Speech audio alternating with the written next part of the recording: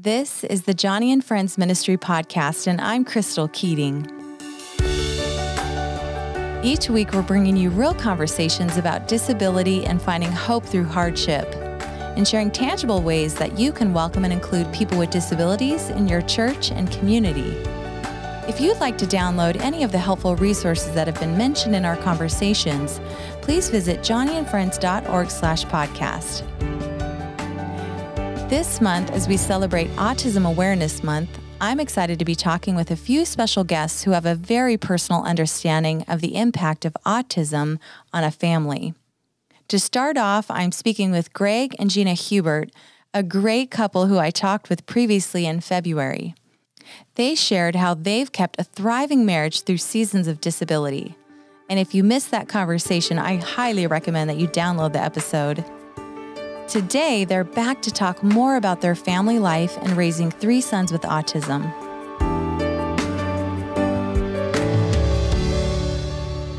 Well, I am so excited to be together again as we hear more about your role as parents to Zach, Tyler, and Tate, your 3 sons and 3 young men with autism. And I had such a great time speaking with you two on our special Valentine's episode as you opened up about your marriage and how you both grow deeper in your love for one another amidst raising a family impacted by disability. So as we start this conversation together, can you briefly just talk about your relationship and your role as parents of 3 sons with autism? Well, we were high school sweethearts. We met and we dated 10 years and then we got married, and we've now been married 31 and a half wonderful years. And yeah, God's blessed us with 3 beautiful boys with autism, Zachary, who's 27, Tyler, who's 25, and Tate, who's 22. Yeah. Well, you guys have such a sweet marriage and a hard-fought relationship. And so I'm so glad to sit down with you again because I really want to talk more about just your role as a father and a mother to your son. So after the birth of your first son, when did you start to feel a concern that something might be different about him? When did you first find out your oldest son might have autism? Well, I started noticing developmental issues really early because my best friends all had their little babies. We all had little kids together, but they had girls, and girls seem to develop a lot faster. Yeah. And so the girls, by the time they're a year old, they're already talking and they're doing all these things. And our cute little Zach was squirrely, was all over the place, not saying a single word, and not even looking like he was going to walk yet, and they're all starting to run. So I started taking him to pediatricians and doing research and surfing the net back then, and started discovering this word called autism. Didn't know what it was, but there's certain things that started looking like it was my son. But when I took him to the doctors, they were like, that's not what he is. He's fine. Don't worry about it. And I'm like, really? Okay. Which is what every mom wants to hear, that you're fine. Yeah. So I try to just chuck that idea and, kept moving on. Well, they kept saying, well, he's a boy. He's slower. He's developing slower than a girl. He's fine. Don't worry about it. That was kind of the consistent input from the pediatrician, right? Right. Yeah, but you had that motherly instinct. Yeah, I did. And then so a year or so later, we went through different medical things first. Got tubes in his ears thinking maybe he couldn't hear and that's why he wasn't talking, and still didn't talk after that was healed up. But we were in Hawaii at the time, and I took him to a psychologist to have him tested. And once we went through that assessment, it took about an hour and a half. And I already had Tyler at the time. My second son was born, and he was 6 months old. So Zach and Tyler and I were at the doctor's office. And after she did her assessment, I started packing up the boys in their diaper bags and everything. And she's like, okay, Mrs. Hubert, would you like to hear the results? I have my findings now. And I'm like, really? Usually people just send it in the mail. And I said, sure. Right. Well, I was like half sitting and half walking out the door because my boys are ready to go. And she's like, I think you need to sit down for this. And I said, okay. And she goes off this list and says that your son has 11 of these 18 characteristics of autism. And she went on. And after that, I couldn't hear another word because I was alone. It was just me and the boys. Greg was working that day. And I remember leaving the office and going in the elevator and watching the elevator door shut. And it was a mirror on the other side. I had Tyler in one of those packs on my back holding Zachary, and he's just looking off in the corner of the elevator, and I started to cry. I didn't know what it meant, but I just started to cry. That doctor said, I remember that he said Zachary was mentally retarded. And I couldn't believe it. I was like, mentally retarded? I just didn't believe it. So I was a little angry, like he didn't know what he's talking about. Mm-hmm. But what was interesting after that is I was usually the one that kind of sided with the medical professionals because I worked in that industry. Sure. So I remember after, I don't even know if it was a day or two, but Gina mentioned, I think I'm noticing some of the similar characteristics in Tyler. Tyler's like 6 months old. And I was just like, no, you're reading into it. Like, yeah, I mean, God wouldn't do that a second time. You know, he doesn't have that kind of a sense of humor that he would give us two boys with autism. Mm-hmm. But sure enough, you know, she was right. He ended up being diagnosed with autism. It became pretty evident about when he was almost a year old, what was happening to him. It was similar to what was happening with Zachary. So now at this point, you have two sons who have been diagnosed with autism. What were your hopes for more children? Were you talking about this? Oh yeah, we definitely talked about it because I think we both thought we'd have maybe 4 kids. We came from large families, right, and we just thought that's what we wanted to have. And although we were looking to the Lord for guidance on it, when we had 2 boys with autism and the challenges of that, we actually, as we put it, we pumped the brakes, you know, in what we were going to do because we didn't really know what was ahead of us. There weren't a lot of people that understood autism. We always felt like for us, the number of children we were going to have would be dependent upon how many we could effectively disciple. It wasn't just about a number, but it was like, how many children did we think we had the bandwidth for from God to actually shepherd well and disciple? So through it, after we prayed, because they were born 92, 94, Tyler, and we waited a little bit, and then we made a decision, yeah, well, if we're going to have a third, we better be prepared for that child to be autistic.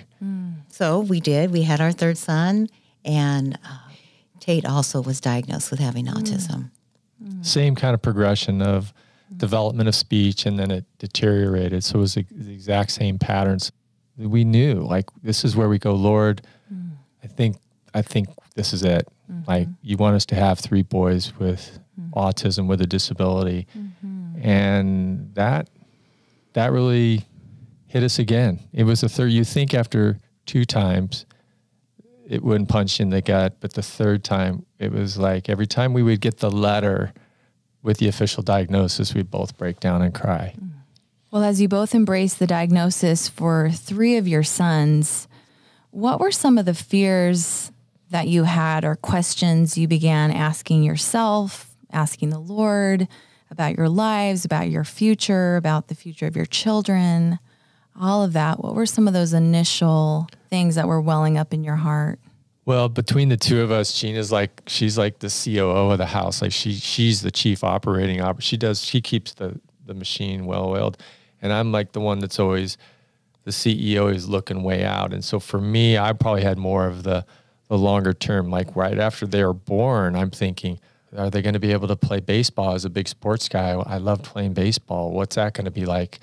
Are they going to be able to go to college? Are they not going to get married? Are we not going to have grandkids? I mean, I took it so far as like, what happens when they die, you know, and we're not here? So all these things of what we thought would happen with our kids, of what you kind of get married and think, you know, with different variations, but your kids are going to grow up and experience all these things. It's like, what does that look like? We had no idea. And we didn't know anybody we could turn to even have those conversations because we didn't know anybody else that had kids with autism. We would go to support groups and they were so sad. Everyone Awful. had no hope. Oh, really? Yeah. Depressing. We were like, this is not giving us any answers. They were autism support groups for families? There were autism complaint groups. Sorry, that was your experience. Yeah. every time we'd go 2 or 3 times, it was just the same sharing their frustrations, and there was no hope. It's just getting us really hardened and negative about it. Why, like these kids were some kind of a burden and a curse to us. Like what's the silver lining in these kids' lives for us? Why has God put them in our lives, right? Yeah. Not just one with 2 neurotypical kids. It was like all 3. Right. All 3 of them couldn't talk, like for the longest time. Right. So. No, that's so hard, because in the moments where we're feeling hopeless, we really need life-giving words from the church, from our friends, people who can be that strength for us when we're feeling extremely weak and we feel like the bottom's been pulled out under us, even when we know God is there. Gina, what was it like for you to embrace your role as a mother? I took that role as a mom because that's all I wanted to do is be a mom. So putting aside the fact that they're autistic, God gave me 3 beautiful boys. They're different from all the other little boys I knew. But I thought it's my job to find out who they are, to find out what they like. How can I communicate that to them? How can I let them know how much I love them? So I became this student of my children. I became a detective because I had to figure things out a lot and all the time. Then God blessed me because I got to see how funny my kids were. You know, Zachary, when he couldn't talk and I'd say, go clean up your room, I'd walk in and it was immaculate. Like He understood you. He understood, but to the degree, this is the autism part. Like his books were lined up by size, you know, ascending in order. His shoes were stacked by color. All the blue shoes were together and the white shoes were together. The sandals were together. His bed was made. His toys were all lined up. All the bears were next to each other. The cars were next to each other. And I thought, this is better than anything, you know? And I just thought it was the greatest thing. And God helped me celebrate those things. Only God could create that, right? It's like, I didn't teach him to do that. God instilled that within him. And then I prayed with them. Well, I actually prayed that Zach could talk because he couldn't talk. And then one day when he started, I was thinking, do you remember when we prayed he could talk? Now he won't stop. No, he won't stop. And I wanted him to talk so that he could learn language, so he could read God's word. When he was 5 years old, we walked into his class and he said, hick, I want hick. And I go, hick, what's hick? And it was a little carton box of high C juice, H-I-C. Hick, this child can read. And I thought, another blessing, Lord. You know? And so Zachary today can read the word. And it's so exciting. God. So that's all God. And so I was able to, in those crazy moments, look at what looked like a disaster and be able to turn it into a blessing. And that's only from the Lord. I wanted to be a mom so bad. I wasn't specific in my order, but he knew what was better. And so I learned to just love that. That's beautiful. How has it been raising your children through times of like play dates and community outings with other moms and times where you're with more, quote, neurotypical children? What's been your experience as a mother in those circumstances? It's been hard and ugly, but I had to try. I was a person who was going to try everything. So I did the Mommy and Me classes, and I remember taking Tyler to a Mommy and Me, like a Gymboree kind of class. Right. So we brought our own little mat, and all the little babies or toddlers are sitting on their mom's laps and in the blankets, and mine's climbing the chairs and the tables and everywhere else in the sandbox, and everyone's getting annoyed. And I'm sweating trying to pull my child in. Right. But I thought, Lord, I'm going to try this. Yeah. And it was awful. I just have to say it was awful. But I was thankful that I at least tried. Yeah. You know? Right. So that's what it was like, you know, and then worrying about what every other mom was thinking. And as they got older, I remember hearing a mom say, don't play near that kid because he's a brat. And I just was crushed. I was crushed. Praise God that my kids were so oblivious to all those comments. They were not hurt at all by that. I was. But God was just good. He helped me realize, you know, these people don't know him, so they don't know my children. And I'd have to just really pray over that. Yeah, I think we talked about, we say we have to have thick skin but soft hearts, because a lot of parents with children with disabilities develop hard hearts in the process as well, where they're really resentful for the kids they've been given, and that continues to grow the older the children get, because when they're small, they're cute. When they get bigger, they get kind of scary looking from the behaviors they have. And that even applies in the church, that if you have a big 6'4" kid that's going and wants to touch a pregnant woman's belly, you know, that's creepy, right? And it gets different. It gets hard. And we constantly, even to this day, when we take our kids out, we get stares, we get looks, we get comments, and so much of it is trying to have God's lens of how he sees our kids. Yes, that's and so really, good. really, and many times ignore people, but sometimes I say things, you know, I just say, what are you looking at? And then they stop and they don't know what they're doing. But we try to say people really don't understand. They've not been exposed to this for the fact we get those comments and those looks, you know? Right.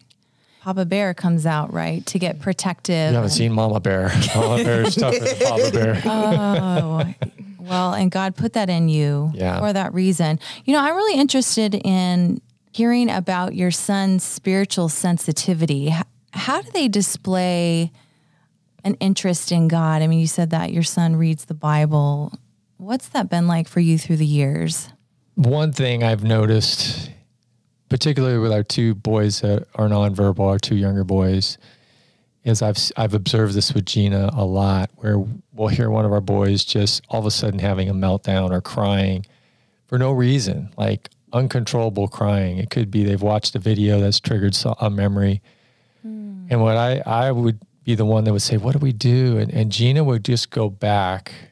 She'd come out and they'd stop. And I'd say, what did you do? And she was, I just laid next to them, or I just sat in the room next to them and prayed. I prayed out loud. And they would just quiet down. I can't explain. It was just God calming, because we couldn't, through any kind of words, we couldn't say it's going to be okay. But the fact that she would just pray with them, I learned from her how to disciple my boys in that regard, because they couldn't tell us what was hurting. They couldn't tell us what they were afraid of, but we could just pray with them, and God would work in their hearts to calm them down. And I saw it time and time again. Even to this day, she'll do that. And they're very sensitive. When we pray, they just get quiet. They'll just know. And I'll look at them sometimes. There's just a sensitivity in all three of our boys, a spiritual sensitivity. Maybe because we've done it all their lives. Maybe because when they wanted to have routine in their autism, what Gina did real well, we moved so much, she would break up their routine to force them to adapt to different situations, or we have to go now, we can't wait 10 more minutes. She was really good at stretching our kids to learn how to adjust to chaos and find comfort. So much of it was praying for our kids, and I think they've developed these soft, sensitive hearts because of that, over praying for them for 20 plus years. I think we just tried to live out our salvation in front of our kids, knowing that God is going to speak to their hearts, right? So we would do that. We would live it out, and we would pray with them. Whatever we were learning at church or small group, we'd share it out loud, and we would say it to Tate. Tate, this is what God taught me today. And he could be just walking around, but only God knows what's getting in his heart. Amen. Right? And so when they finally are in that place where they're in despair, and we say, can I pray for you? They stop. And that's a way of communicating to me that they understand. They're like, I'm going to stop crying because you're just going to pray for me right now. Let's go. And I'm thinking, I'm getting the communication through his eyes, his touch. So I know that my kids, I know they have a relationship with the Lord. I could see it in their eyes when I talk. They look back at me, or I'm like, can I pray for you? And then they grab my hands and fold them. And I'm like, he just said yes. So don't tell me my kids don't know Jesus, because they do. Well, that just shows a confidence. Your confidence that as you're praying, the Holy Spirit is working in ways that you can visibly see in a small way, but in a great way in their heart that transcends the limitations that their bodies have. Right. So praise God for his Holy Spirit who speaks the language of your children, right? So, well, talk about your experiences in churches. I know you guys moved around quite a bit. Greg, your intention was to go into full-time ministry. You are seminary trained, but it seemed God had other plans for you through the years. So what's it been like as you've gone from church community to church community? It's been a challenge because it wasn't something, all these moves wasn't something we planned to do. I think as we did that each time, our commitment was to go find a church. It was exhausting because every time we would go, I would spend time on the phone calling and inquiring. Gina would look on the website, get a sense of their theology, then say, maybe these ones look good. I would call the pastor. Inevitably, they would all say, yeah, we'll give it a try. They didn't have a disabilities ministry generally, but they'd say, we're glad to welcome your family. Every pastor would say that.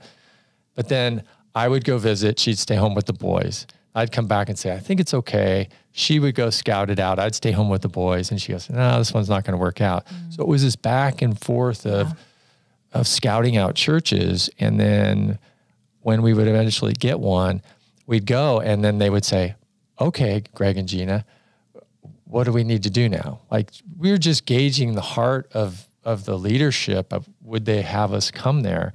But ultimately, we ended up creating disabilities ministries at these churches because we wanted to have a place for our kids. That was the whole reason. We had to start the shadow program to watch our boys so we could go to church instead of... Is shadow program like a buddy program? Like a buddy program, exactly. So that you and Gina could go to church together. Right. Exactly. Yeah. Because one would go and the other would stay at home with the kids and it didn't work. And so that's what we did. And it was about an 18-month, 3-year process to get it to where we could... That's a long time. Get things and participate in the ministries and have enough people that wanted to be around our kids and watch them. That it's an investment. It's a big investment. And whenever we'd move to a new location, we would say,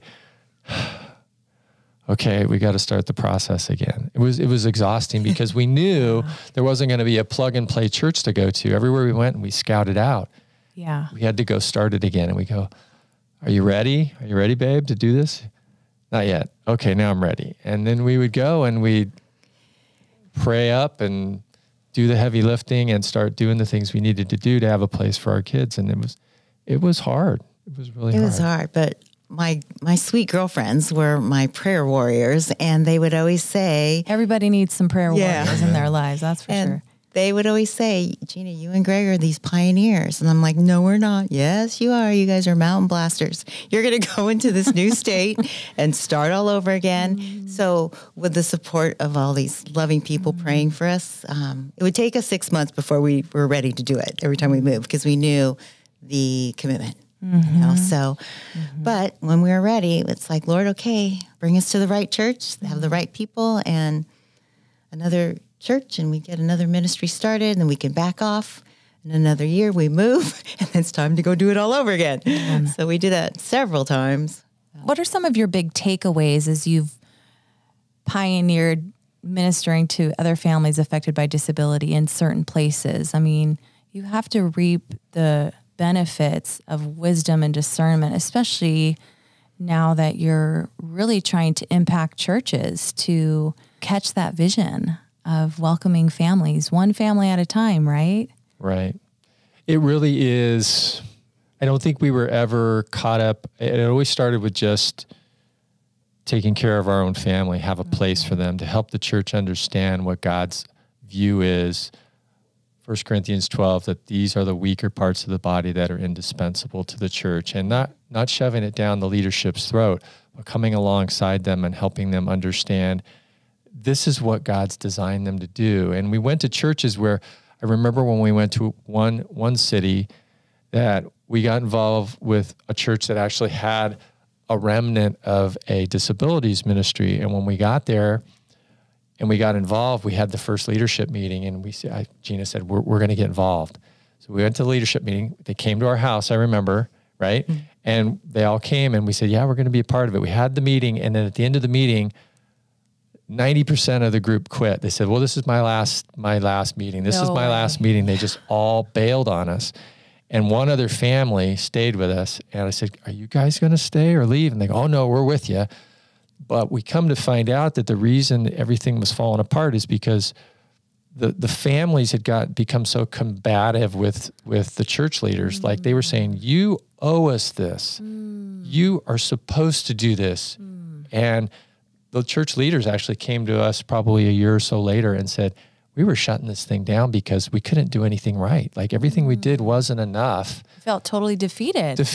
And the families felt like we're not getting what we want. Sure. And we took a different approach where we just, number one, prayed about how we would be involved. And we tried to help the church leaders understand how God looked at this community of people with disabilities. So I would go in and talk to the pastors and help them understand and come alongside them. Gina then, once we got the okay, she'd be like the OT person in the classroom. She'd do the trainings for all the teachers. So she knew all the practical stuff. She was doing the in-services and the trainings and going in the classroom, observing and helping the buddies, work with the different kids. And we kind of back and forth with each other.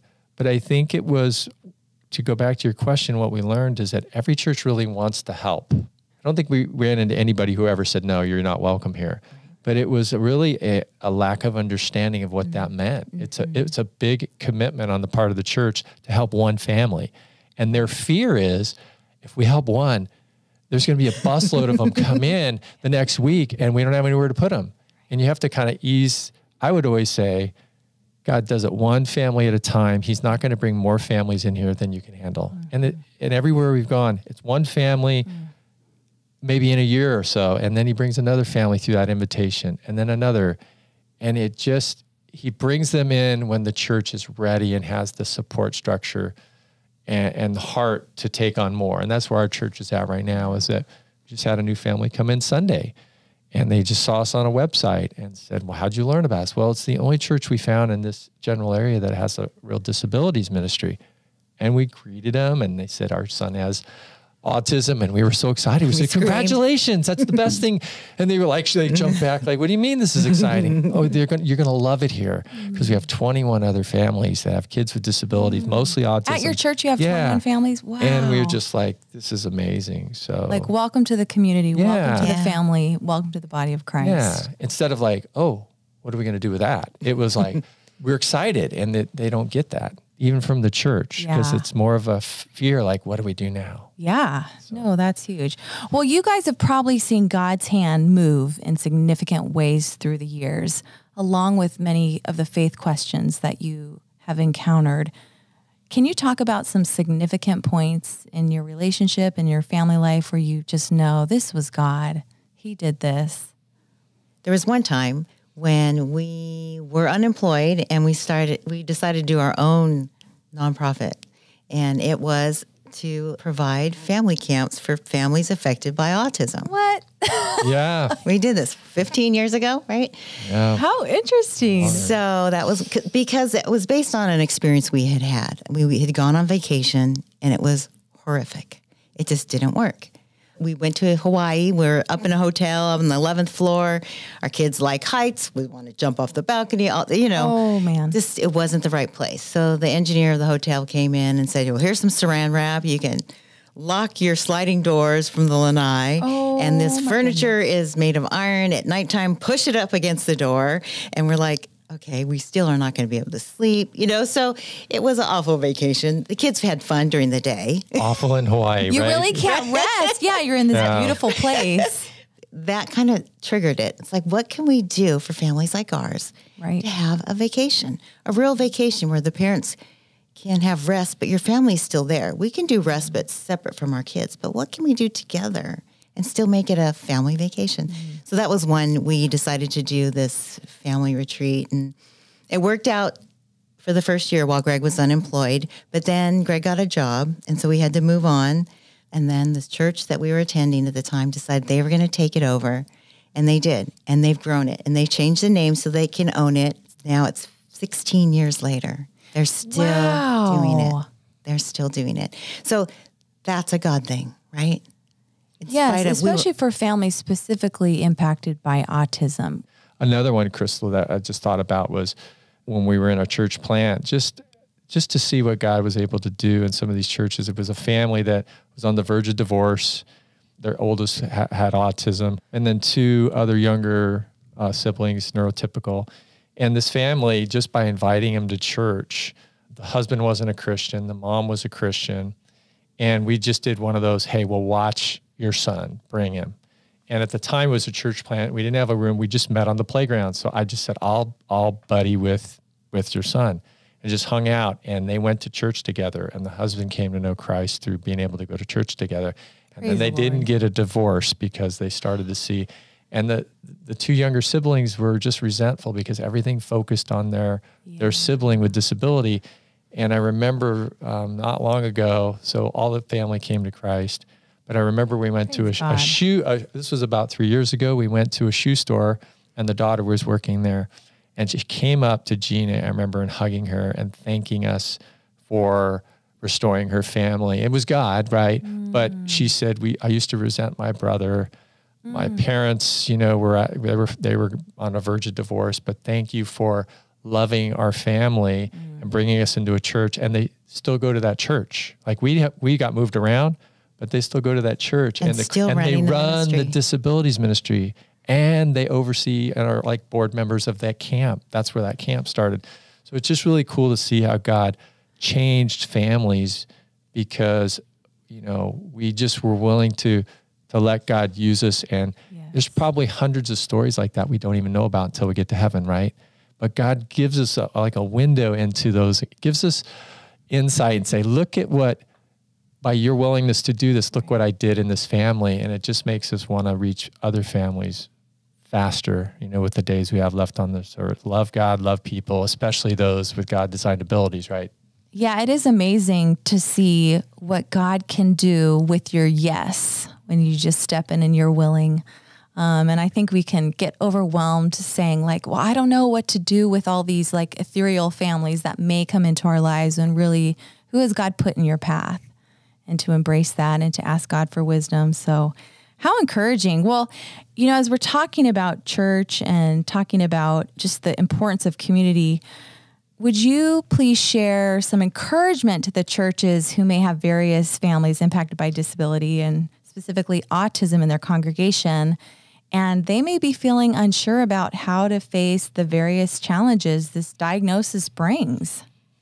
Everybody's at a different season of their life with disabilities. And I think particularly at the front end when they're diagnosed, I think there's a lot of emotions that they don't even know how to deal with. And so it really depends, number one, if they're the only family at their church and they've just discovered it, that can really feel like they're on an island because unless anybody else has an experience with it, they need to reach out. I think that's where organization like Joni and Friends, to be able to reach out, and how we're networked with a variety across the United States church networks of churches that do have disabilities ministries. Now with technology, they can be connected over the phone, over email, over text, and that they don't have to feel isolated even if their church isn't that way. And depending on where they're at, how devastated they are, they may, not to take them away from that church, but they need to for a season, go to a place where they're getting the support, or they may be completely surrounded by their own church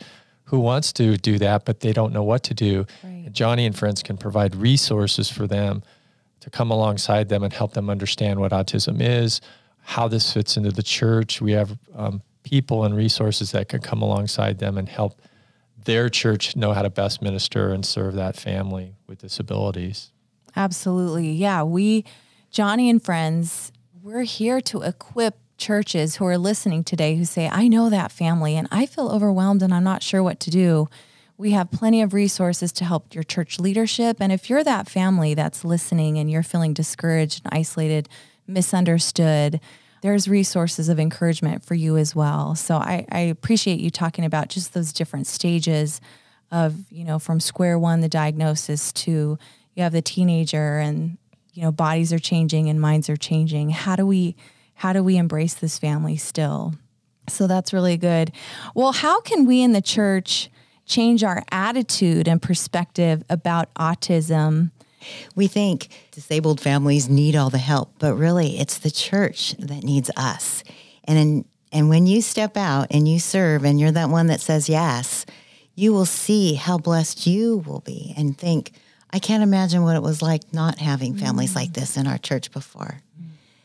I remember this last little girl, she had never been invited to a birthday party. And there was another gal in our church who has 2 daughters that are neurotypical and said, let's have a birthday party for this little gal. And this little gal has autism. She has no friends. And so the other gal said, well, we'll invite our friends. So we had this great, big, beautiful birthday party, invited all these kids the same age, and it was all about her. And she had all these friends, a great birthday party, and these young gals, these 12 and 13-year-old girls, were so excited that they got to serve and love this little gal with autism that they thought, how come we don't do this all the time? And so I just thought that's what it's like. When children can see they have an opportunity to serve and get blessed.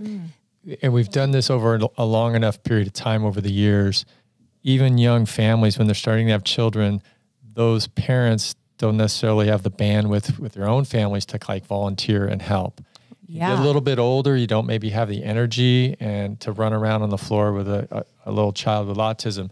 But we found in our experience that there's kind of this high school, young college age, constituent of kids going to church that they're so, at a college age, they're so eager to learn. And we get a couple of them involved with the ministry, and they just kind of run with it. And we've seen these kids then get married and have children, and they're still involved with the disabilities ministry, because what they'll say, the whole concept in 1 Corinthians 12 about them being indispensable, when you think about it, the church in that passage that Paul's describing, they're not fully the church without them, with those weaker parts of the body. And so when we see that individuals and adults with disabilities come into the church, we hear all the time that they'll say, well, thank people for watching our kids. And they'll say, I am more blessed than your kids. I learned more about Jesus today just by watching your child than what I learned in some other setting. And we hear that time and time again, that somehow God, through a nonverbal child's life, in some way, God, through that parent suffering or disability, God is magnified in a way that he just is not resonating with certain people who would not see it through a neurotypical message, interaction. Somehow God melts that heart of that person through our kids without them ever saying anything. And until you've seen it, it's amazing to watch. Like when we connect the church with these families, they're guaranteed to have more joy, greater suffering, but greater joy in Christ. And they'll see him, and people say, why are you so, I don't get it. Why are you happy about having these kids? And we go, ta-da, tell them about Jesus, right? Tell them about Jesus. It's just like, there's no better platform to let, through the weakness of our children, see the strength and the power of Jesus Christ in their lives. So, when you think about your future, what are some of the ways you've already planned for the well-being of your boys? So I'll tell you when it really hit me, Crystal, is when I was working, I would call on physicians and sell them medical devices. And I remember sitting in the doctor's waiting room one day. I remember seeing the door open and an elderly woman who had to be in her late 70s. And I see this wheelchair come in, and I see this late 50-year-old man with the disability. I think he had Down syndrome, but she's wheeling him into the doctors. And it just hit me like, she's still caring for her son in his late 50s. She didn't look too strong and too able, and she's wheeling him into the office. And I realized what a disservice it would be to our children not to prepare well, because we could die at any moment. And then where do our kids go? They become wards of the state if we didn't prepare a will and we didn't do a living trust with a special needs trust and all the things that come along that we had to learn about. But our kids could just end up with anybody, and we would have no say in the direction of their care or anything like that. So for us in planning this, we had to sit down and we had to talk to people who understood kind of end of care kind of life situations and seek out counsel. And so we did. We've prepared not only a living trust, but a special needs trust. And it hasn't been something that was a 1 week thing. It was kind of years in preparation to know what the timing was. And for us, and we're seeing this more now, is when parents are caring for their kids, they say, no one can do it better than us. Right. We're not always going to be here. We'll go home to be with the Lord, and we want to make sure they're in a place that's going to care and love them and have the things that we think are best in their best interest as they're growing older. And it's not cookie cutter. It's not like one size fits all, because our middle boy, Tyler, he was having real aggression issues when he was 17, where he was hitting the walls, and he was almost 400 pounds. He had an eating problem where he would eat out of the trash cans. We had to lock the refrigerators at night. And he was getting a little scary to us. He was so strong. For me to restrain him was, me being 220 and him almost 400. I mean, do the math. And so he was kind of telling us that something had to change. And so we were praying like, Lord, what do we do? And we had him on emergency lists with regional services. And then we ended up in California, and we had someone all out of the blue say, hey, we got an opening in one of our homes, but we need to know in 2 weeks if he can move in. So they came and interviewed Tyler. They liked him. We went and saw the home. And then the big question was, well, Tyler can't talk. How do we know if he's going to like this? And he was miserable at home. And when we took him to visit that home, remember, he just got calm in the house. He just smiled. We take him home, and then he was agitated again. So we just said, I think this might be the right time, Lord. And sure enough, I remember we still have a picture of him where we took him the first day in his home, and he just had the biggest grin on his face. Like, he wasn't crying when we left. He was almost non-verbally, thanks, Mom and Dad, see you. And we cried for a week because this now kind of became his new family. Like if God took us home that next day, this would be his new family. And that's the hard part of it. But we've been going through that with our youngest, Tate. He's 22 now. Tyler had been in a group home since he was 18.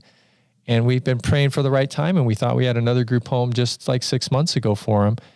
And we thought we were praying for the same thing. And we would go to that home and take him in, and he wouldn't get out of the car. We would talk him through it. Hey, this is the home we're thinking. Let us know what you think. Yeah. And the closer we got to that date, the more he withdrew and more he kind of pulled back. So we haven't placed him in a group home yet because he's giving some sense that he's not ready for it. So it's not a simple way of figuring it out, but we ask for God to give us direction through them, through other people, what the people are like in the homes, right? And so we'll try again and see what happens the next time. Right. And pray over it again and see if he's ready at that point. Gina and Greg, it's been so sweet to have you on the podcast again, and thank you for your time. You guys are a blessing. Thanks, Crystal. Yeah, thanks, Crystal.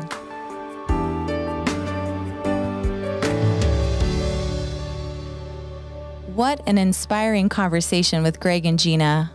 I loved hearing about the uniqueness of Zach, Tyler, and Tate, and how Greg and Gina have embraced their roles as parents and also as leaders when it comes to helping churches see that all members of the body of Christ are indispensable.